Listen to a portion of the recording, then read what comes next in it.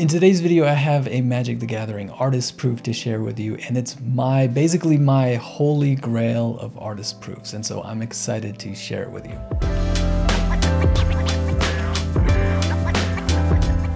Hey, what's up? It's Jared, the MTG Ninja. Welcome to another video. So today, like I said, I have a really cool artist proof to share with you guys. And I have a few other things to show you as well that kind of go along with the same theme. So for me, when I was really young, I hadn't really gotten into fantasy stuff yet, and Dragonlance, the Dragonlance Chronicles was the first series that I read that really got me into the fantasy genre. And so that got me into reading fantasy books, and I got into reading Forgotten Realms and other fantasy books, and that eventually ended up getting me into Magic the Gathering. So I really loved the Dragonlance Chronicles and those early books from Margaret Weis and Tracy Hickman, and it's very nostalgic for me. So when I found out some of the early Dragonlance and Dungeons and Dragons artists like Larry Elmore and Jeff Easley and Clyde Caldwell, all these early TSR artists did some of the artwork for Magic the Gathering, I was super excited to get some of their artist proofs. And so I've been slowly working on growing my collection of their signed artist proofs, as well as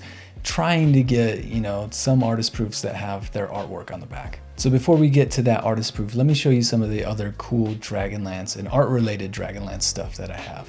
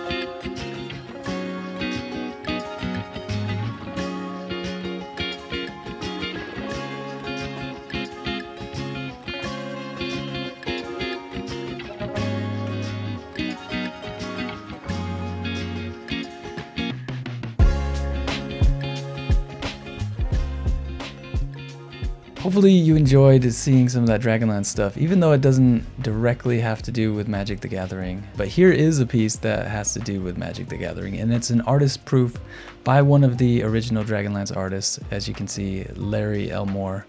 And he actually did a sketch on the back of this artist proof, a Dragonlance sketch. And so let me show you that real quick.